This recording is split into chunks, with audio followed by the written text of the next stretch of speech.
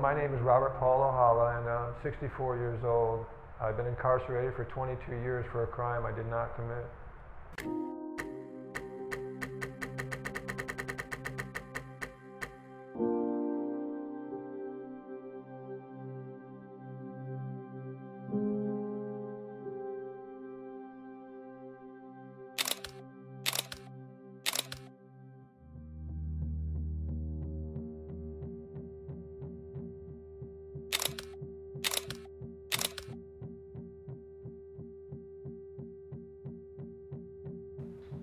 I'm going home, and I go to turn in to go down my father's street towards the beach, and there's 4 sheriff's cars sitting right in the grass. And I go, whoa.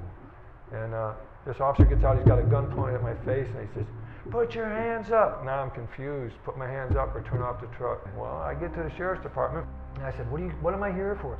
You know what you're here for? I said, no, I don't, I really don't. Oftentimes we're focusing in on them as suspects on very flimsy evidence. It's not real evidence.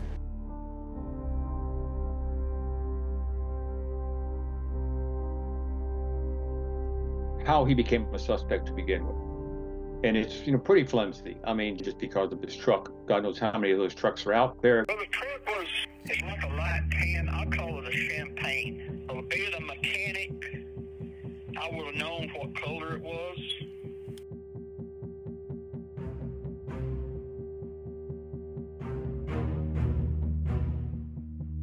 10 minutes later, they said, we got some people that want to see you. And then I could hear them on the other side, and they said, the officer says, is that him? And they said, one guy said, no. And then all of a sudden, I hear another guy, no, no, no, no. Anytime you hear a witness say, that's not the person who I saw, or that's not the person who committed the crime, you really should pay attention to that, because that type of evidence is indicative of innocence. So what they did as an ID procedure was Bob's father came in the next day to pick up his truck, and they asked him if he wanted to pick up his tools.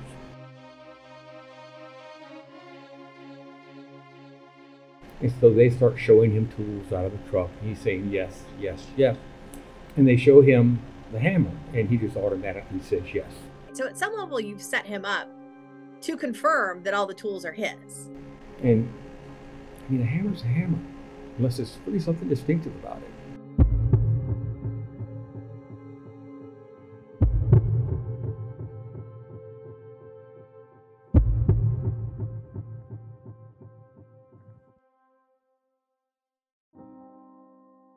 Like in this case, jailhouse informants come forward or are approached by the prosecutor or by the cops or whatever. It's when the case is falling apart, when there's a lot of problems with it.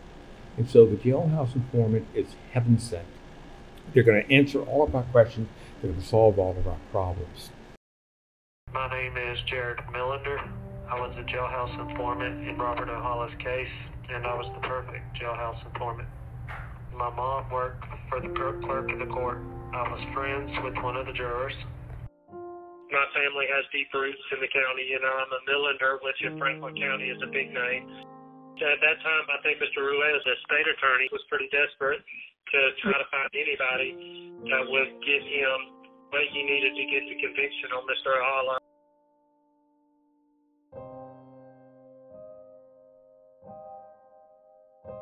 My attorney, which was the public defender at the time, named Kevin Steiger, came to me and told me that the state attorney, Adam Ruiz, approached him and said that they would give me a lenient deal if I would testify against Bob Ochala.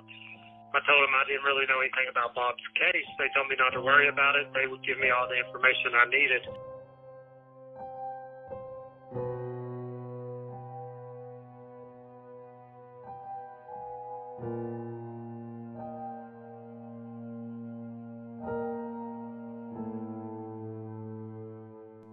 With a 6-person jury, there's social pressure as opposed to, trying to persuade you with facts and evidence. And I was even trying to convince them. They just didn't want to hear it. Like I said, by the third day, everyone's like, look, I'm done. I just want to go home. And, small town like that around here, how much does it happen everywhere else? It was never proven to me 100%, no doubt in my mind, that he was there, he did it. I said, this is gonna get straightened out. It's gotta get straightened out. My heart broke when they took me to prison. My brother has always had a big heart. Me and Debbie and Bobby were just like one whole unit, that we had to help each other survive in this big world, you know? That's just how it was. I miss that. I miss when we were all three little and we had to stay in the house and we were all together. I wish we would have had him all those other years, because he's a very happy person, I mean, in general, and he brightens your life. And even when I talk to him on the phone now, you know, he brightens my life. He makes my day. How has it felt with him not being in my life? Hard. I mean, I lost my son, my only child, and I know he would have been there for me. I lost my husband. I lost so many people, and I just know that he would have been my rock that I needed. He always tells me, when I get out, I'm going to take care of you. Debbie, I'm praying. I'm praying. You're going to get better. You're going to get better.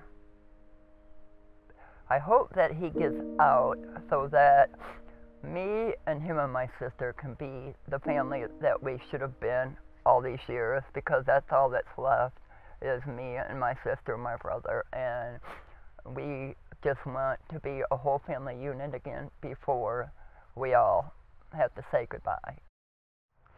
El Shaddai, El Shaddai, I love you. El Shaddai, I surely do. By myself I am through, there's nothing I can do without you. El Shaddai, El Shaddai, I love you. Here I am, a humble man, trying to make my final stand. El Shaddai, I'm down on my knees and I'm begging you please, my Most High, hear my cry. You know what I'm going through, you know what you're gonna do. You heard my cry. El Shaddai, I love you.